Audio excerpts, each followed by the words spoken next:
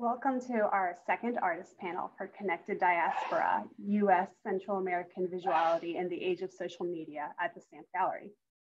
This exhibition has a physical component in the Stamp Student Union, and you are welcome to visit it or make a reservation. More information can be found at our website at stamp.umd.edu/gallery. My name is Tara Youngborg, and I'm the manager of the Stamp Gallery.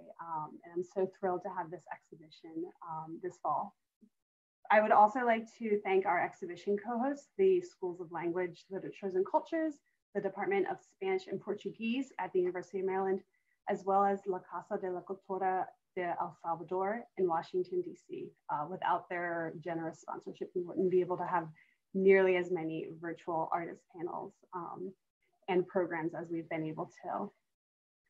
The first thing I would like to do is a land acknowledgement. Every community owes its existence and strength to the generations before them around the world who contributed their hopes, dreams, and energy into making history that led to this moment. Some were brought here against their will. Some were drawn to migrate from their homes in hope of a better life.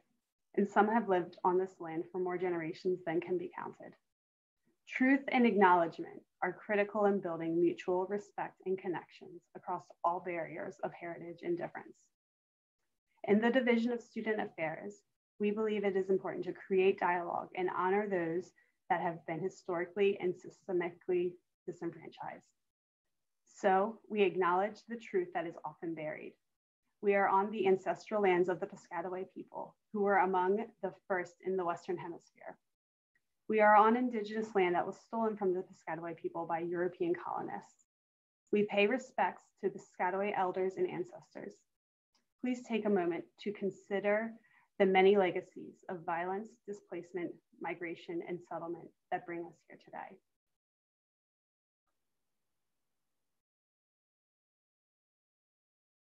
Now I would like to introduce the curator for Connected Diaspora and our moderator for tonight's panel. Veronica Melendez is a visual artist based out of Washington, D.C. From illustrations of iconic household products to photographs documenting the diaspora of Central Americans within the D.C. metro area, her work is greatly influenced by her Latinx upbringing. Having been raised in DC within one of the largest Central American communities in the United States, her work gives a platform to a voice that is often marginalized and serves as a powerful reminder of the importance of culture and representation in art. Veronica has a MFA in photography from the University of Hartford and has exhibited across the DMV region, in New York, and internationally in Scotland and Germany. She was also the 2019 Spring Darkroom resident artist at the Capitol Hills Art Workshop. Another version of this exhibition was curated by Veronica for Duke University. Veronica is also a founder of La Horchata Zine, a seasonal arts publication highlighting creatives with Central American ancestry. Now I'd like to turn it over to Veronica to introduce our artist panelists. Thank you so much for the introduction. I'm really thankful to be here moderating this panel. And today on this panel, we have Jessie DeSantis. Jessie was raised in a predominantly Caribbean Miami, Florida, but in a Nicaraguan household. Jessie DeSantis is an up-and-coming self-taught artist, young mother of two, now residing in Baltimore, where she creates thoughtful, vibrant work celebrating Baltimore's Latinx community and her rediscovered Central American indigenous roots. Her art is a proud celebration of identity, culture, and belonging. Jessie has exhibited her work at Duke University and at the Baltimore City Hall during the Hispanic Heritage Month celebration in 2019. She is also the recipient of the Neighborhood Lights Community Grant in Baltimore.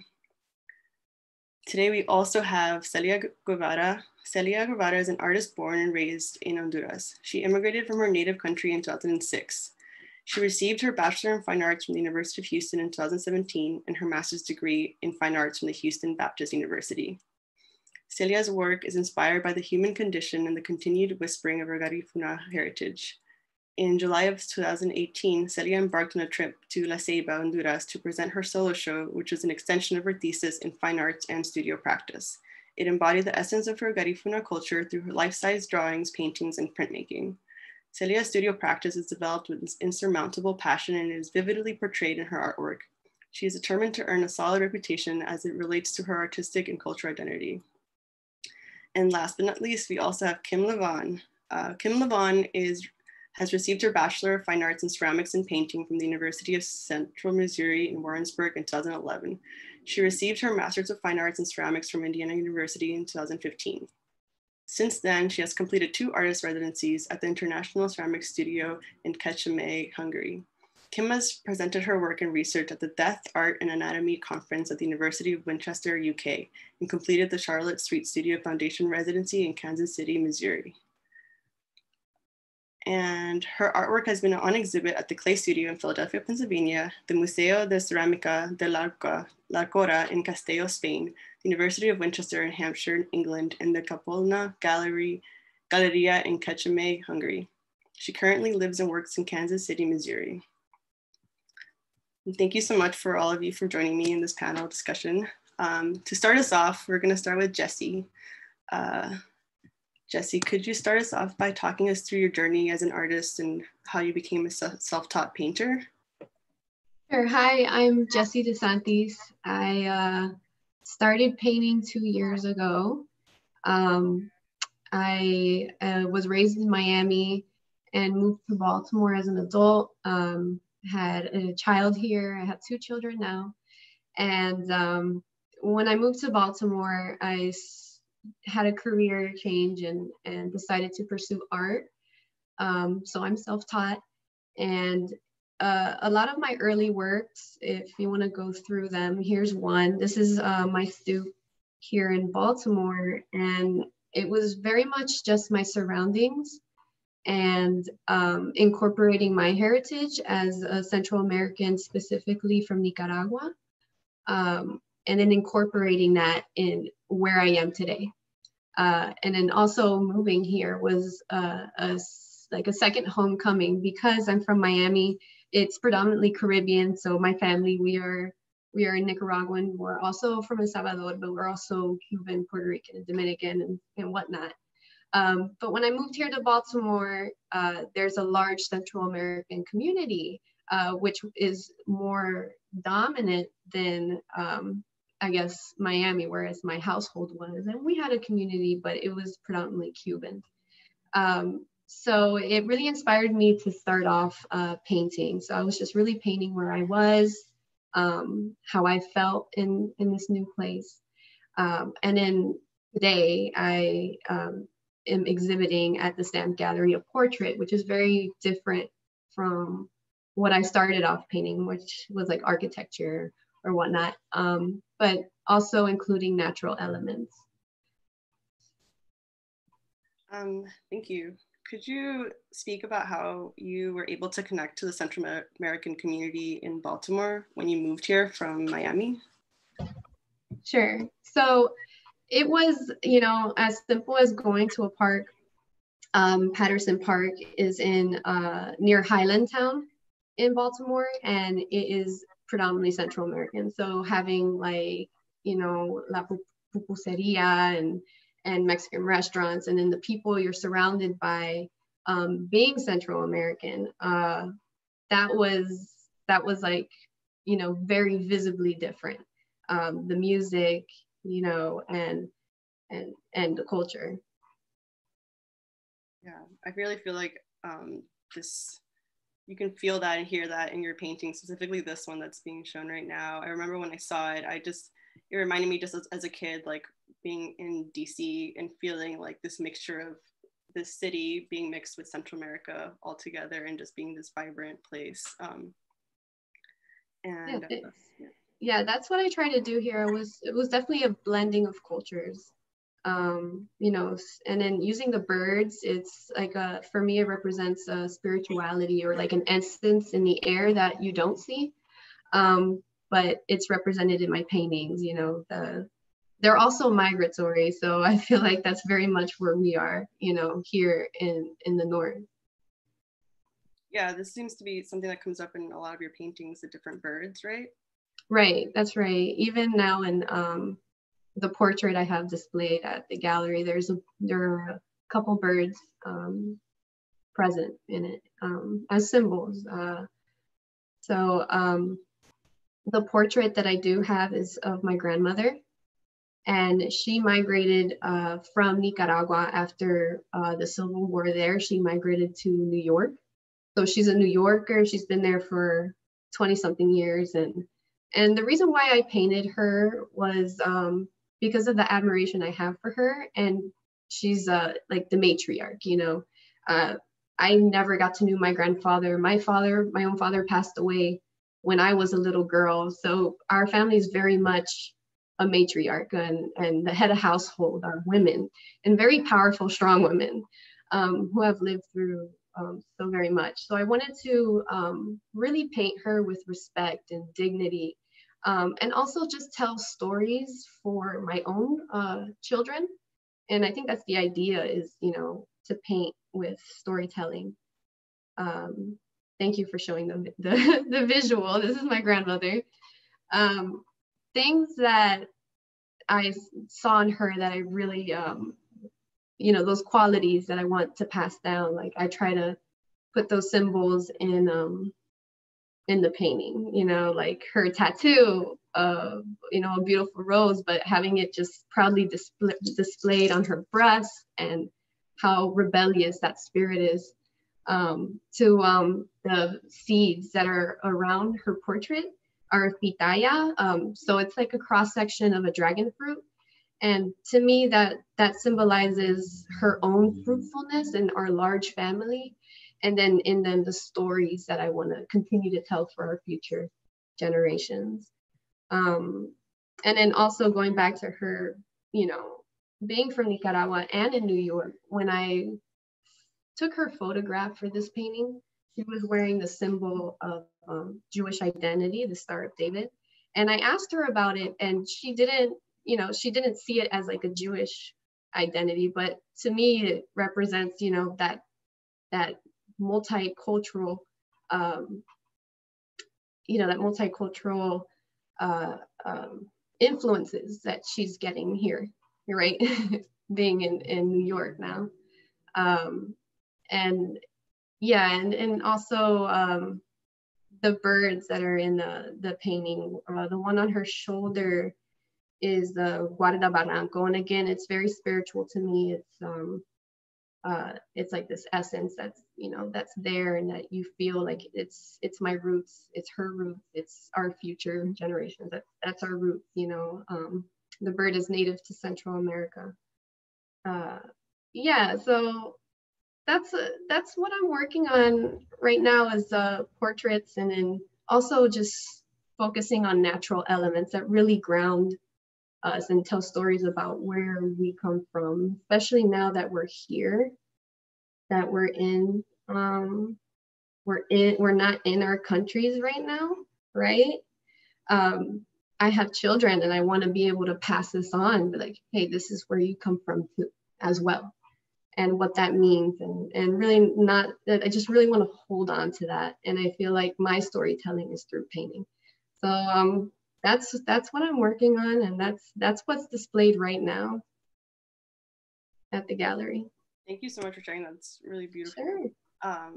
I remember when we've spoken before, you've mentioned that this painting was kind of like a pair. It came with another painting. Yes, that's right. Could you speak about that other painting?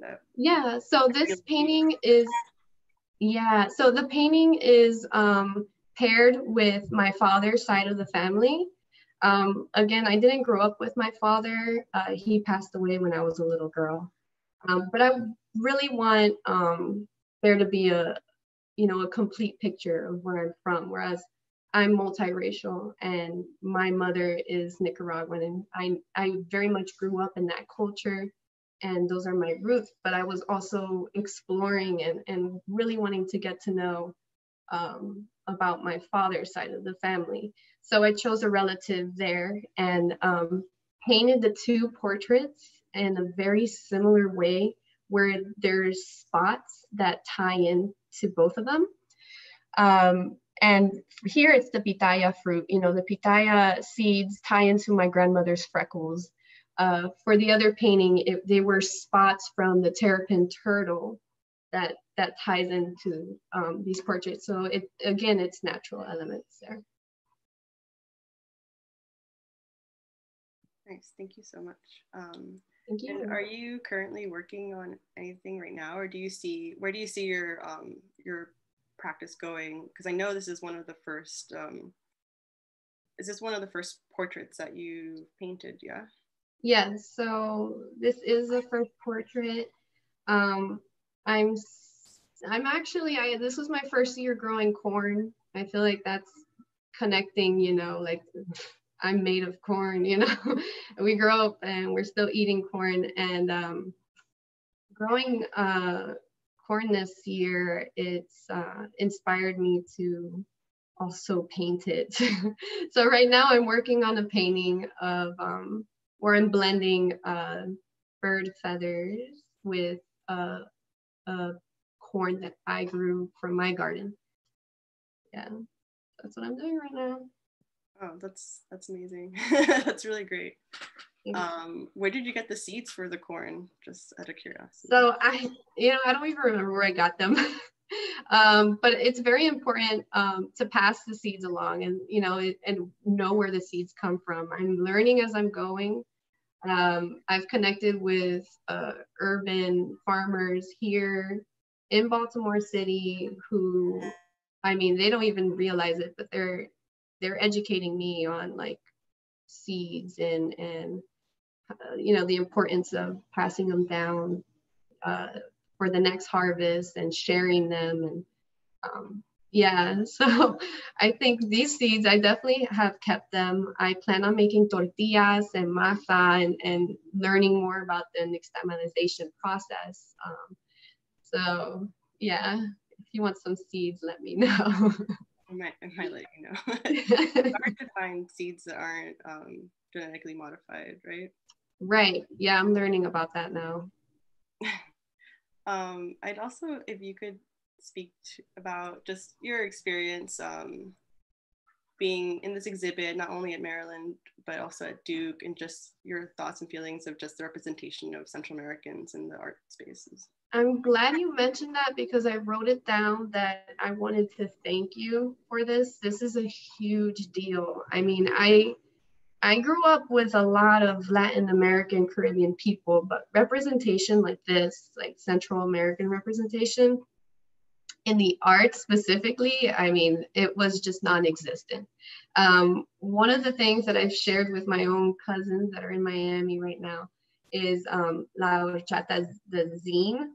And I mean, I got like so many prints and I was just sending them to them because I know that's something that I would have wanted. I probably would have started my artist career earlier if I had been exposed and represented in that light. So this is huge for representation, and I really admire what you're doing, and thank you very much. Thank you. I appreciate those words, and also just thank you as well just for creating and sharing it with all of us. I really appreciate it. Is there anything else you'd like to share about your work? I think I've touched on everything. I'm really excited to hear about the other talented artists in the panel. So thank you so much. Yeah, of course. And if anything comes up, please feel free to shout out. Okay, well, we're going to move to our next panelist, which is Celia Guevara. And yeah, so if we could get the slides. Moving to the next one if possible. Hi, Celia. I'd love for you to start us off and talk to us about just your experience being a creative in Honduras and then coming to the States also and pursuing your artistic career here as well, and how that transition was for you and where you are now with your artwork as well.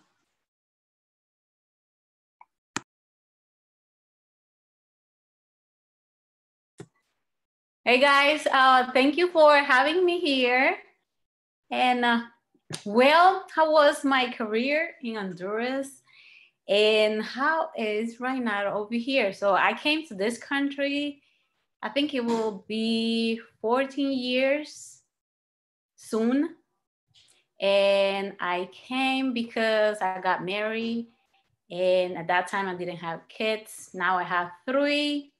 I started my career formally at the age of 16. So I went to school, and I was the only Black person in the whole entire school. The school of, I will say, 200 students. And I am more into my culture because I saw that everything that I was learning in there was not representing my culture.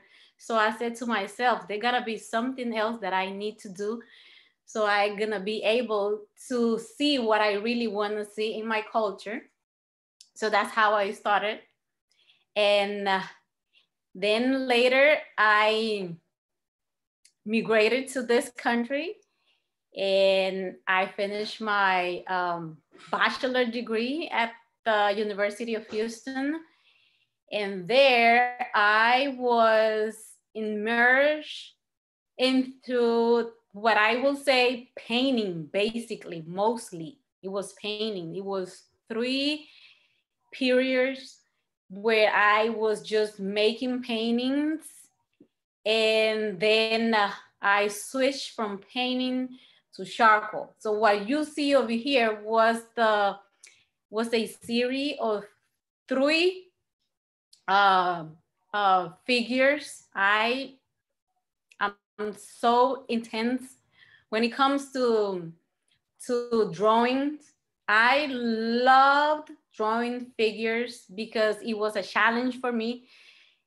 First, because I want to be able to see not only the outside of the humanness, but I also want to be able to capture the spirituality. And for me, it is very important to develop and to depict the figure in a way that not only can be realistic in a way, because I believe that every one of us have something that we need to tell, that we need to share. And the human figure for me is the door that it will open to many other possibilities. So that's why I get to be so detailed in drawing and painting the human figure. So for this one right here that you are looking, that you are seeing, this was a process in my life when I get to be a mother, I get to be a student, I get to be a wife at that point, and everything was falling apart. I thought that I wasn't able to go through all the things that I went through because it was heavy. It was very heavy, not just in my physical body, but also mentally and spirituality. Because I will say that it was kind of like a metamorphosis process with all of this. And it was difficult for me. So that's why I get to be connected to the nature. So for me, I wanted to be grounded. I wanted to be able to see where am I. So connection with the nature, as Jessie was saying, it gives me chills when she said that, because I felt so identified with that. Because we as a person, we need to know where we're coming from. We need to know our grounding. We need to know our roots. We need to know, because that's how we get to continue. We get to keep going. Because if we don't know our past, we will not gonna be able to go on. And this one was a period when I was transitioning from bachelor to the MFA, and it was tough, as I said. The wings that you see on the back is the wings for my spiritual animal, which is the dragonfly. So it was important for me to be able to identify myself with the nature through the dragonfly. Why the dragonfly? Let me tell you a short story about it. So when I was a child, I remember growing up, it was so different from our childhood and our children's childhood over here, because we get to play in a very freely environment. Right here, it is totally different. So it was important to me to go back home and remember all those happy moments that I used to have when I used to chase the dragonfly. And it was a challenge. It was a very hard challenge for me to get to catch one. But the story is that I kept with the consistency. I was persistent until I get to catch one. And after many tries, I caught one. And that's how I wanted to blend in all those metaphorical aspects in this painting, and also being able to share not only with myself, but with many other women, because this one, I focus more in the woman figure, right? So this was, it is the letter that you can barely see on the back. There's a lot of affirmation, positive affirmation that we can tell to ourselves and that they can identify with themselves. So I have close to 150 persons to come and write on this drawing. It was kind of like a collaborative piece to draw and write everything that they can tell to themselves, and so they can transmit it to other one. So I believe that we as a woman have the power to pass on. And Jessie was saying the same thing. We are empowered. So once we are empowered, we need to empower somebody else. And usually it is from woman to woman. And we are special because we are the one who carry life. So why not being able to do it in this way through art, right? So that's all about this one. I guess I went over. No, thank you so much for sharing all that. I love hearing that story about the dragonfly. I would love to hear how you went from doing drawings to printmaking, because the work that you have in the show right now is printmaking, and it's pretty different from the work that we were looking at. It's a bit more like photorealistic kind of, yeah. And I'd love to just hear about that and who these people are that are being featured in these prints. So going back to my roots when I was a child, and Jessie said something like that, multicultural, and being Hondurans, being Garifuna,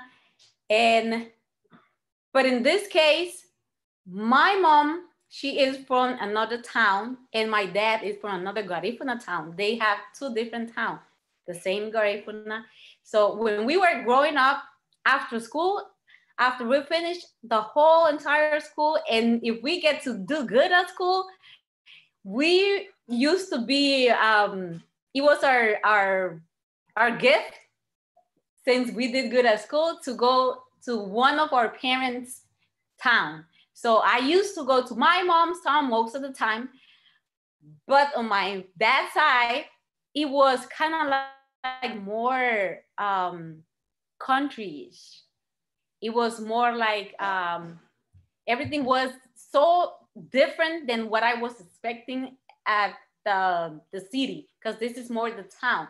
So these pictures, this is a series of 3 right here in the exhibition. I only have 2, but this is a series of 3. And this woman over there, they are a woman who literally, they do hard work.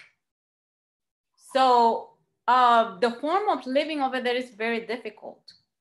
But what I like to see about this woman is the fact that they are always trying to do better. for their children, for their families. So they are the head. They always the head because they need to be able to survive so their children can see all of that. So in a sense, I am trying to do the same thing with my children, being the example, because telling them where I'm coming from, and that the importance of recognize where their parents are coming from, right? So we coming from having nothing to being able to work hard and have whatever we have right now. So these three women have three different generations, three different stages. And one of them, this one right here, she is carrying the fish. The other one is carrying the plantain. And the other one, this one's carrying the plantain, and the other one's is grinding the coconut. So there's 3 steps. And the number 3 is very mystical and spiritual in my process of making art. Why? Because I want to honor the 3 persons spiritually in my life: God, Jesus, and the Holy Spirit. So I always get to work in 3 series. The number 3 is a special number for me. And also because I have 3 kids. So each of my kids for me carry one person, the divinity. And also because I noticed that my life, every time I get to do something, it always comes at the 3rd time. First time I try, nothing's gonna come up.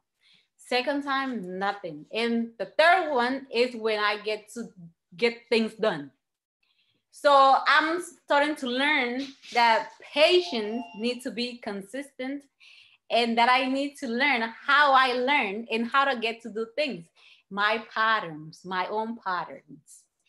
And last but not least, I remember when I applied for my bachelor degree at the University of Houston, I applied 3 times. The 3rd one was the one when I was accepted. So yeah, so it is a pattern. So that's why the number 3 is my lucky number, I will say. Yeah. And from printmaking, from drawing, painting to printmaking, which is the one that I'm currently working on. Oh, wow. I was sharing with Vero that I get to meet my teacher when I was working on my master's degree. Her name is Esther. Esther, as soon as I saw Esther, I clicked with her, and in a positive way. Because first, I did not tell you that, Veronica, but Esther is my sister's name. Me and my sister, we are just like this. So when I heard Esther, so I said, oh my goodness, it could be my sister.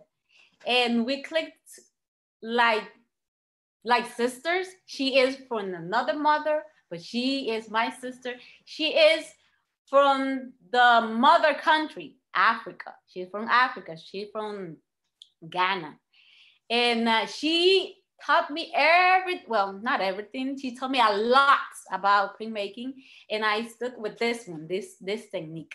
So that's why I'm enjoying this process. And I remember the first ever plate that I did, it was a 8x10. And I'm going bigger and bigger and bigger every day. So this size is 18x24. That's the biggest one that I get to work on. Yep. Great. Thank you so much for sharing that. You're welcome. You mentioned that you're a professor as well. And just talking about like arts and higher education, historically, that's a very white dominated space, not only in the professors, but also in the classmates that we have. And that's something that I felt personally really affected my experience in undergrad and in graduate school.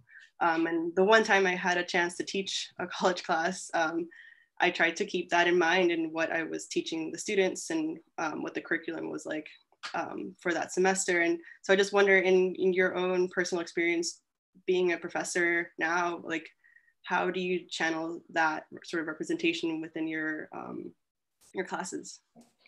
Well, right now I'm currently teaching not art, but pre-K 3, but I'm trying to carry on with this. I'm trying to bring this as a life rule, I will say. And for me, it will be stick to your roots. Stick to what you believe is a true to you, not what you believe is true to others or what others gonna think about. But you need to be true to yourself. And whatever you believe that is gonna bring you to another level, just go ahead and pursue and practice and try to do your best. Because that's what I wish to have from my previous teachers. Because as I mentioned before, I didn't get to see any representation of my culture when I was studying in my country, in my own country, right? But now I get to see that I have the power to choose. And when God gives me the opportunity to teach these kids, I'm gonna carry on to the same level of what I wish to have in the past, you know? Because yes, it's predominantly white, and we been seen as, because my work in general, sometimes it get confused because they think that it's from Africa and not from Central America. And I keep that it is similar because we are still Black people. But the fact that the culture, the small things like the hair wrap, the skin, or many other little things like the food, and also how they dress, it's similar. It's very similar. And I always need to be correcting people about saying that this is not from Africa, this is from Central America. But where is Central America? Central America is located over there, and this is from the Garifuna culture. But yeah, we have challenges, but we overcome the challenges with our positive attitudes, with our attitude toward it. Yep. Okay, thank you so much. And is there anything you'd like to share that you're currently working on, or where you see your work going towards? So right now, I am working on another printmaking, a series of 3. This one is, I try to work and find an intention for my work. I think about it, and then I find the images. And then once I find the images, I see the connections between this one and the other one. And my connection right now, my focus right now is woman empowerment. So I'm making 3 different women. And I'm using the photograph from a very prestigious artist, and the photographic artist. His name is David Maldonado, and I'm using 2 of his photos plus 1 of mine. So it's kind of like a collaboration with him. And the woman that I'm working on right now, she is from my dad's town. She is a relative of my dad. She is my dad's family. And the other 2, it is also 3 generations, I will say. Yes, another 3 generations. And I'm focusing on wisdom. I'm focusing on spirituality And also I'm focusing on identity. Yeah, that's what I'm currently working on. Thank you.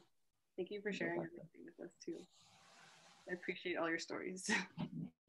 Okay, so we're going to move on to the next panelist right now. It's Kim. And hi. And I'd love to hear about your journey, just also as well as an artist, and how you found yourself using ceramics as your preferred medium, and also just if you could speak about the iconography that is repeated throughout a lot of your pieces. Yes, so I went to undergrad at the University of Southern Missouri for painting and ceramics. And for me, working two-dimensionally and three-dimensionally really went hand in hand when I couldn't understand an idea, a form, and on a drawing or painting, then I could try to work it out differently, three-dimensionally with clay. And I ended up pursuing ceramics in grad school after that. And the work I did in grad school was really more sculptural, like sculptural intestines, like wall hanging pieces that had stippling and figurative drawings. But a lot of that was rooted in research that I was doing on the history of anatomy and how that sort of intersected with the occult or religious iconography, and the idea of a collection, when we think of maybe like medical collections, or when you're in a church and you see a lot of relics and reliquaries. And so it's kind of like blending and mashing all these ideas together on these ceramic forms. And then after getting out of grad school and trying to recalibrate what is the work that I'm trying to make, what does it really, I guess, mean to me? And what I find exciting about the work that is in the exhibition at Stamp Gallery is that that really felt like sort of finding the right key to the lock of the work that I wanted to make. Something that didn't just feel good and right because it was, you know, well researched and made a certain way perhaps, but maybe something that just felt true to my gut for the first time. And that was, I guess, reconnecting with my mother, who's from Panama and lives there currently, and getting to visit her and starting to see my memories of living there, and our conversations, even the ones that we have multiple times a day, kind of intersecting onto the ceramic work, and blending with the ideas of the body and saints. And so in this particular piece, this is one of the ones I did earlier on, where it's a platter form hanging on the wall. I like repeating this tooth imagery because for me, the tooth is like the perfect symbol of a whole body. You know, we recognize it when we see it. We all have our personal feelings about teeth and histories with them. And sometimes they're like these weird little things that get passed along, you know, whether that's our histories with families, whether that's a different loved one. I just like the idea of the small body part being left behind, and connecting us to someone. And so I always repeat that in the imagery and collage that in with the figure. The majority of the forms that I create are really also influenced by intestinal forms. And so the border of the plate is actually sort of a very loose, almost graffiti-like intestinal form on this particular piece. Great. And I when we spoke last, you mentioned that there was this a bit of like a struggle in trying not to make art that's too personal or close to home, and making it more like research based, which is something that I feel like I've also experienced through grad school, like, you know, studying art in grad school and just kind of pushing away the personal, but then somehow rediscovering that afterwards. Could you speak about that a bit? Yeah, I think my feeling in grad school is that it had to be, again, like very research based. It had to be able to like cite a lot of sources, and this was good and right, and like this is the right thing to be doing. And maybe making work that was too personal was a crutch or something I didn't want to lean on or didn't know how. But it turns out I didn't know how. So, and then once I, started having those conversations with my mom and got a chance to revisit,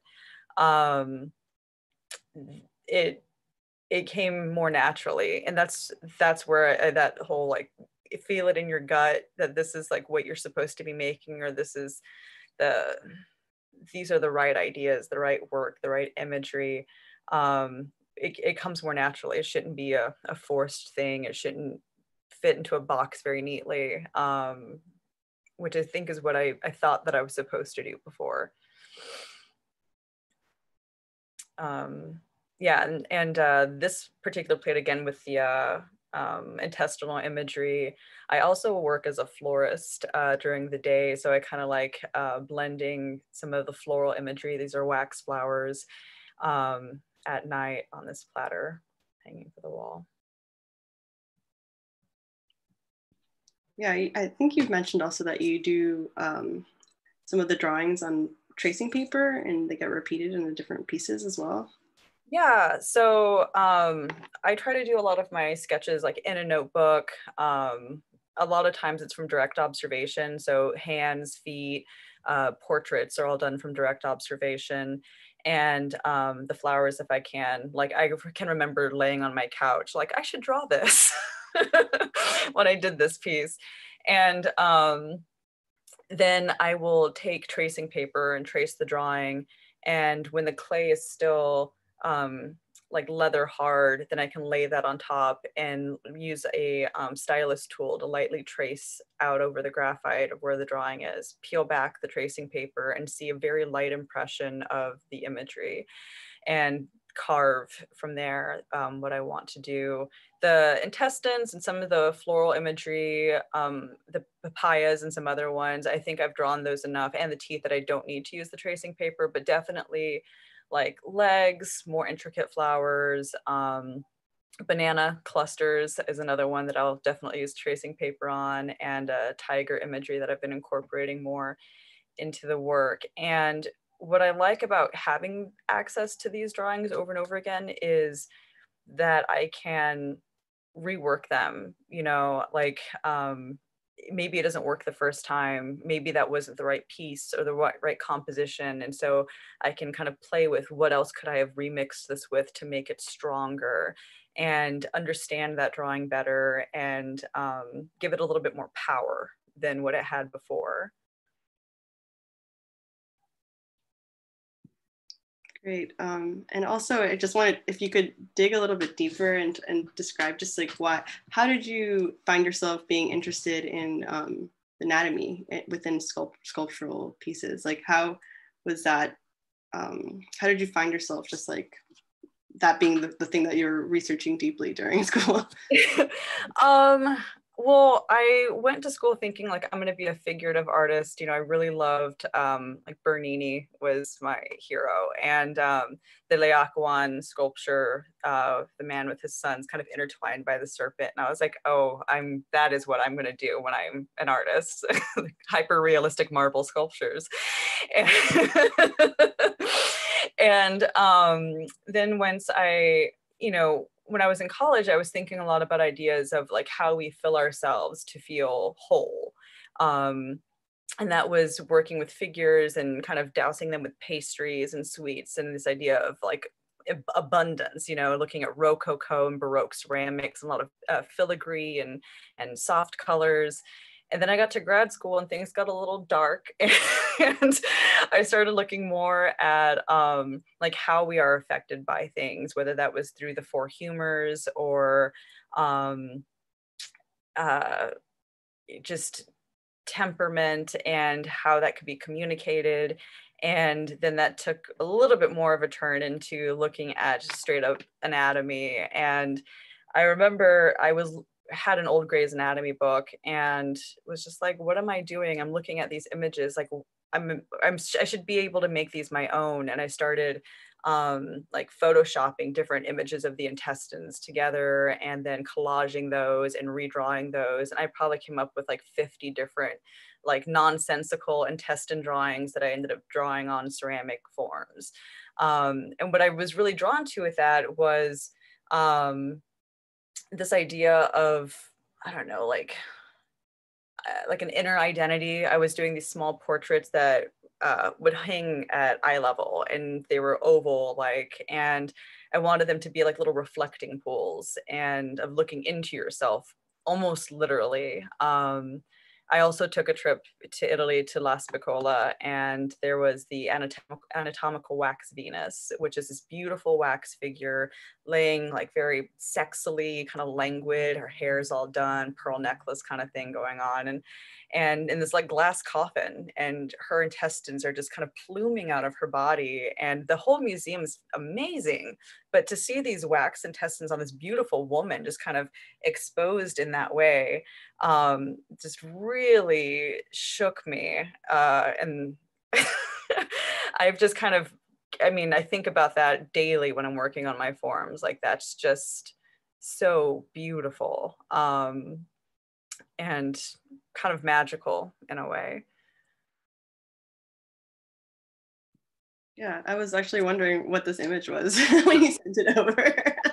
And now I explain it, I'm like, oh yeah. Yeah, I tried drawing sketches and I think I just got so overwhelmed and excited when I saw it that my sketches are terrible. It's just like these like blind contours of the entire thing. I was like, what was I doing?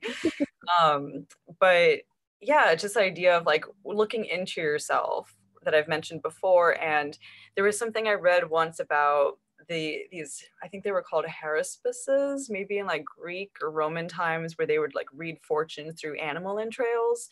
And I kind of like the sort of like the mystery in that too. There's still some mystery happening here for me of what is the body, or, you know, how do we understand the body? How do we understand ourselves? I definitely think also within your work, like that mystery and magicalness, like for sure translates. Like I remember when I first saw your pieces in real life, I was like, oh my God, these are such precious, like mysterious objects that I don't really fully understand what they're about, but I love them. Yeah, I'm confused by them sometimes myself. So. Yeah, I know that you have pieces that are like flat, but you also have pieces like this that are like vases, and also ones that have like some of the pieces that are in the show have little sort of like cylinder pieces sticking out of them, sort of like as if for flowers, I'm assuming, but it might be wrong. But I was just wondering if you could speak about those, like in contrast to the pieces that you have that are a bit more like plates and bowls.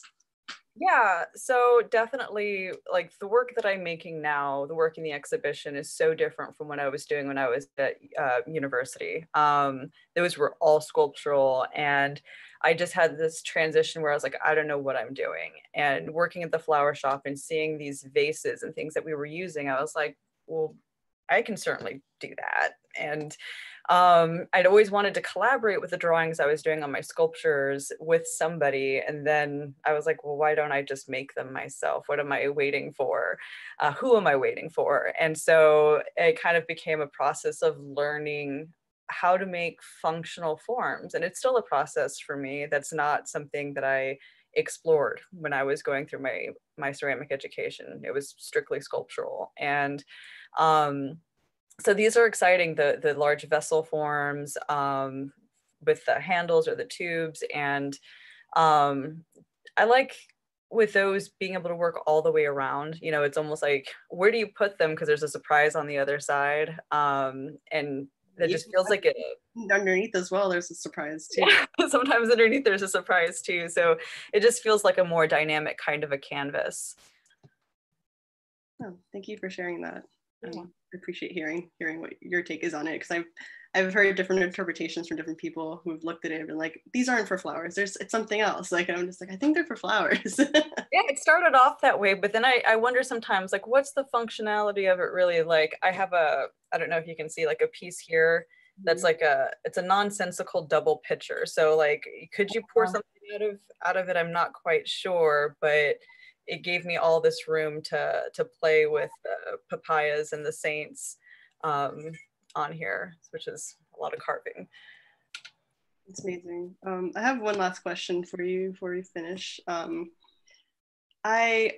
of all of us here in the panel, and including myself, I believe that you're the one artist that's based in a part of the US that doesn't have a really big Central American community. And I just wanted to like ask you just how, like, what is the importance of finding the Central American community, like virtually via social media or just like online in general? Like, how is that for you? What does it mean for you? It was huge for me. Whenever I came across La Horchata's call when I applied through a Saint Sucia post on Instagram, and I was just like, well, this is cool. This is interesting. Like, what is going on over here? You know, I grew up in a predominantly living in Missouri, living in the Midwest, predominantly white community, which, you know, my mother could attest to from her experience, having lived in the US for 25 years before she moved back to Panama. And so it was just exciting to see what other people are doing in the Central American community in the US, other mediums, other ideas, like how do they talk about their experience and their identity too. It was just incredibly exciting to see for me and to be able to connect with that in some way from here. Great, thank you for sharing that. And this wraps up the individual sections for each artist, and we can move towards just having a more general conversation. And if anybody who's watching has any questions, please feel free to type it out on the YouTube chat, and it'll be relayed to us as well. But in the meantime, like if any of you all just like have any thoughts or just anything, thoughts, questions, or anything at all you'd like to share with each other, I'd love to take this opportunity for all of us to just talk, because I know we know each other, but it's mostly just through the internet. And this is kind of the first time we all share a conversation or even really see each other, you know, in real life, sort of. To share with the group or just ask as well. This is the time to do it.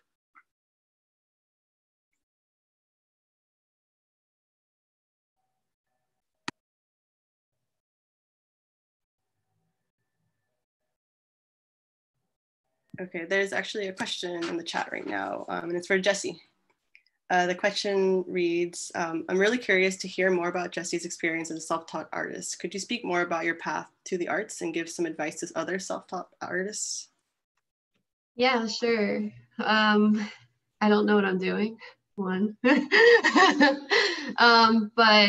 I find that a lot of the struggles, and I'm hearing, you know, from folks that are educated in the arts and know so much, and I felt like I don't really know these names and these great artists. Honestly, I didn't study art. But if you stick to what moves you, the artists that are not self-taught, I mean, they're sticking to what makes them tick and, you know, what inspires them. And from there, you create from the heart, right? You're going to create something beautiful. And as a self-taught artist, a lot of the work that I do is just painting, figuring out as I go. I'm learning techniques as I go. I'm gonna mess up, but that's okay. And yeah, you just got to keep moving. Jessie, I just want to tell you something. Dime. I really honor you for the path that you are taking. And I like the fact that you said that you are creating from your heart. And that's all we need. That's everything that we need. You don't need to be educated to create, you know? So you are in the right path. You are developing a sense of doing something good for yourself. And that's what it matters. And you are giving somebody else something out of your work, out of what you are doing. So that's excellent. And I really applaud you for that. Thank you. Thank you. Appreciate that. Also, I just want to say that I'm just really blown away by you, both of you artists. Like, you just are both so incredible. Like, Oh, I learned so much today. It's just like, wow. Thank you. Thank you. Thank you. thank you. There's another question here. It reads, this is for everybody. What is a piece of advice you wish someone gave you as a young adult, like around like undergraduate age?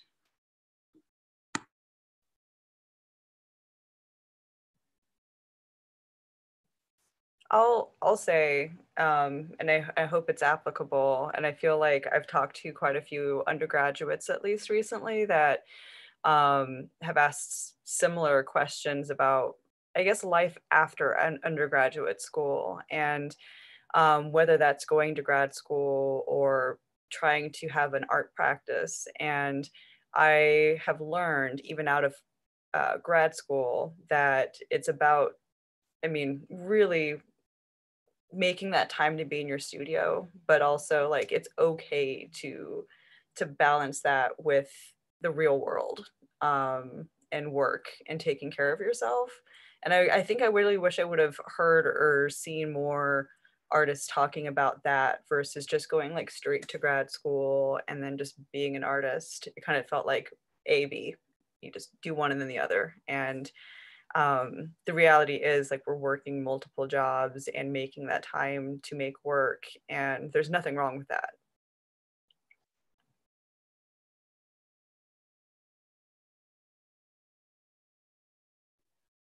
For myself, I will say that sometimes it might feel like it might you might feel some kind of guilt because you want to make more than what you think you're doing.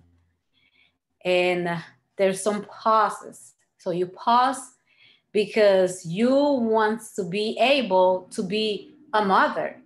You want to be able to have some kind of, I will say, financial, sustainable work that it will, you know that at the end of the month, you're gonna have a check. And then from that check, you are going to buy your supplies that you're gonna need for what it thinks to be a time or self-care, somebody will say. But people who are not in the art world would not understand how satisfying you feel when you get to be yourself submerged into your art.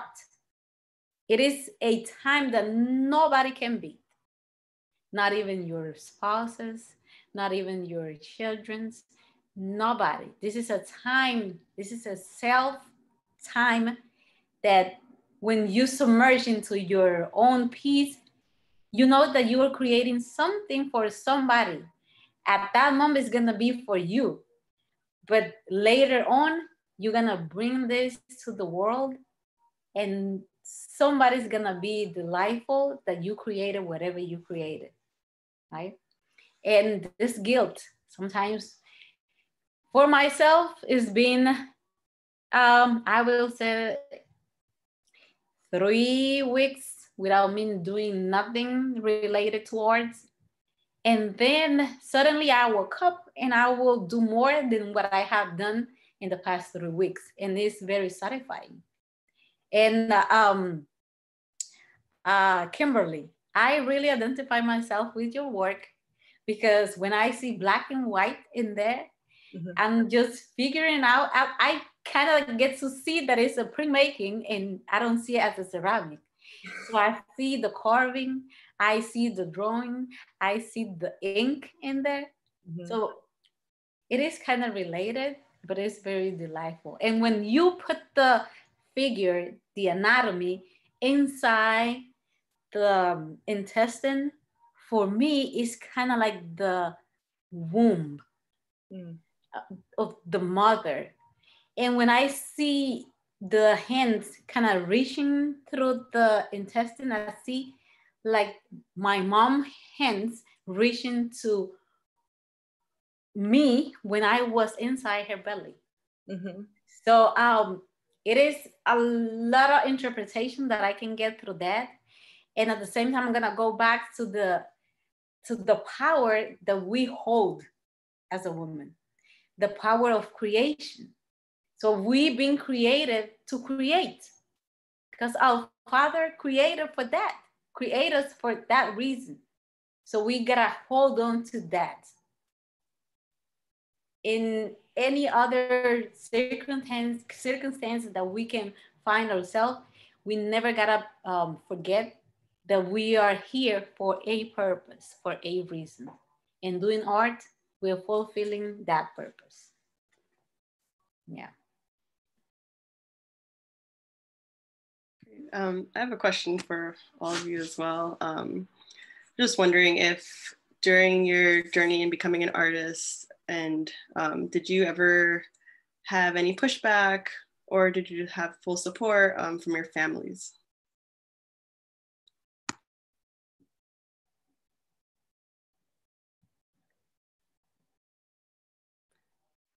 My mom, if I'll talk, my mom was always really supportive. She was, I think, the creative one in our house. She was always drawing, you know, scenes from Panama or Guatemala, from whenever we lived down in at Fort Clayton, and just creating things, you know, making our house. Actually, I loved, Jessie, I loved the birds in your drawings because it so reminded me of my mom had these beautiful wooden birds that some craftsmen had made in Panama that we had actually hung above our stairs. So as you were walking up, you'd be walking underneath all of these tropical parrots and things.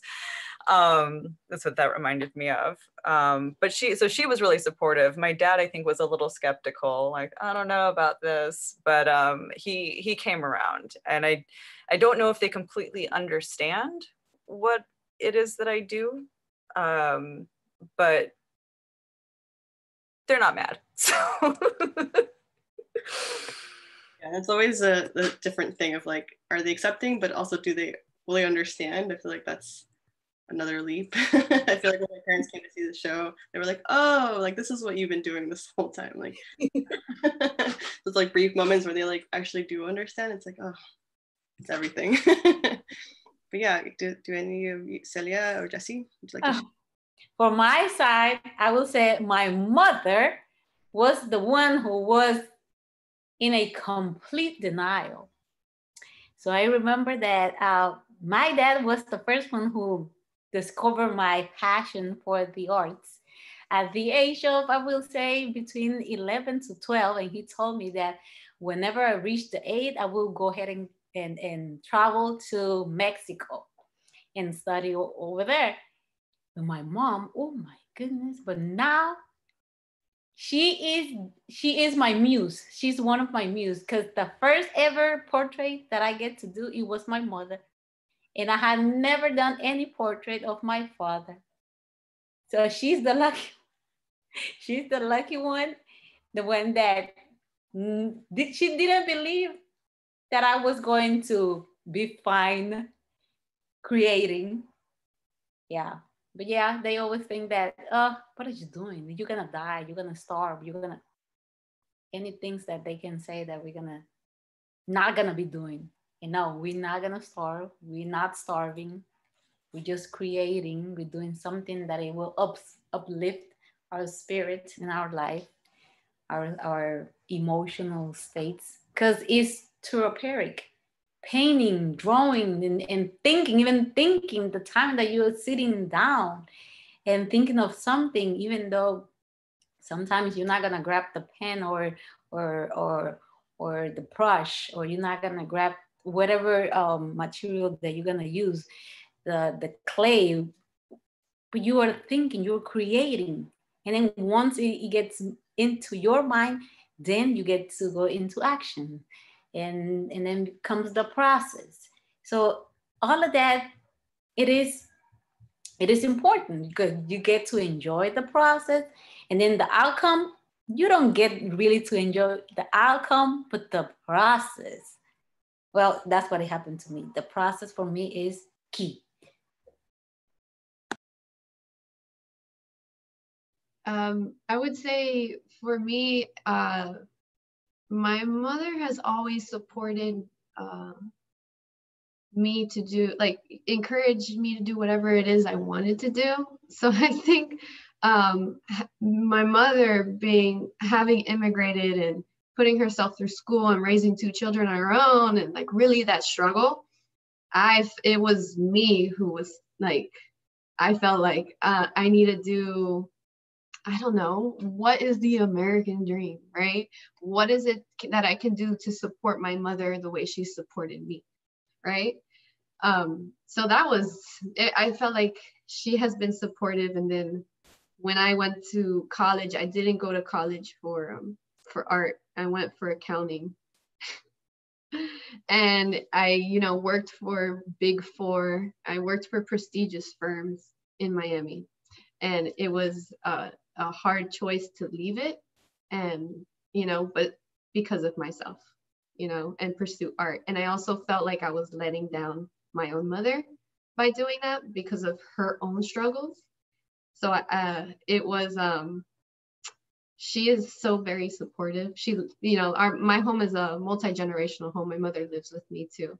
And Celia, she's like one of my muses as well. and my grandmother. And so I would say supportive. Yes. Thank you all for sharing. I think that's all the time we have for now, I believe. Yeah, thank you, Veronica. Thank you, Celia, Jesse, and Kimberly. That was really wonderful and exciting to hear. Thanks everyone for tuning in for tonight. And again, thanks to all of our sponsors for these programs so that we can bring in so many artist talks. And we will have one more artist panel in a week, next week, Thursday from 5 to 7 p.m. It'll be streamed here on YouTube and Facebook as well. And you can see more information about that and the exhibition and catch the recording of this artist talk on our website, stamped.umd.edu/gallery. Thanks, everyone.